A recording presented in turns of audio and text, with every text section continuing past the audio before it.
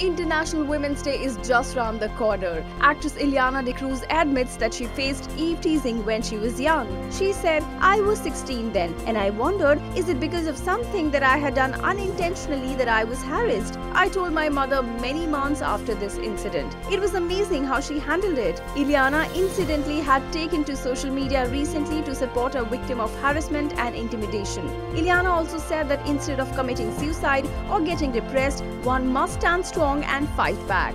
Thank you for watching. Subscribe to BT, that is Bollywood Times, and download the app right now.